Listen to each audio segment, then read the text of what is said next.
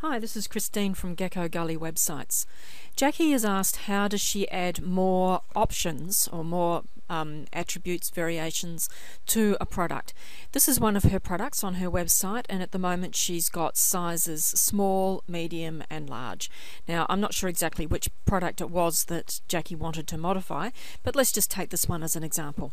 So what we'll do, we'll go to the products list, and here is her product. Now I don't actually want to change this particular product, so what I'm going to do just for the purposes of this demonstration is I'm just going to do duplicate so that I can create a copy of this product, and then I can show you how you would go about editing it.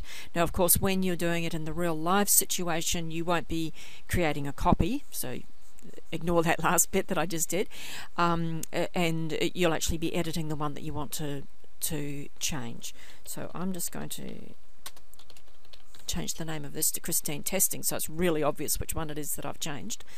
Now when I go down here I can click on attributes and I can click on this little arrow here, and it will show me that the 3 size attributes that we have for this particular sock is small, medium and large.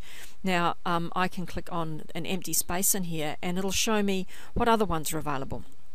So let's just take a wild guess and say she wants to add extra large, okay, this XL thing here, so she wants to add that.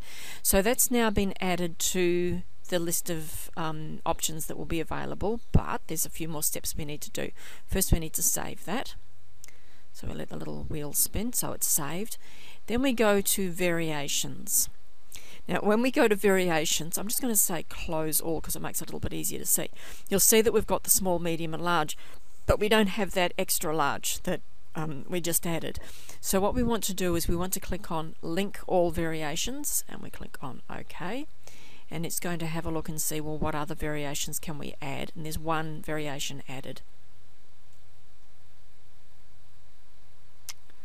So now, and I'm just going to close all so you can see them all, we've got the extra large one added. So we've still got small, medium, large, and we've got the new extra large one.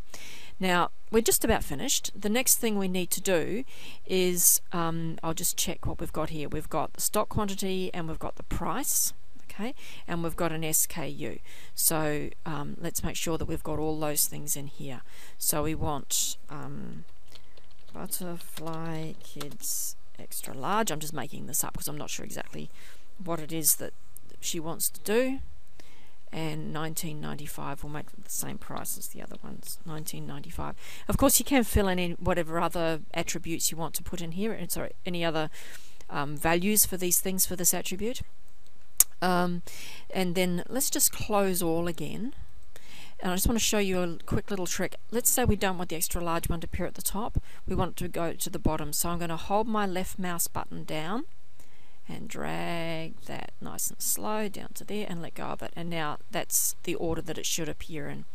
So the next thing to do is to go publish. Let's check we're in Kids Cotton Socks. Okay, so we'll go away to her website, we'll go to Kids Cotton Socks. Remember we didn't edit this one, we actually edited the one called Christine Testing. So here's Christine Testing,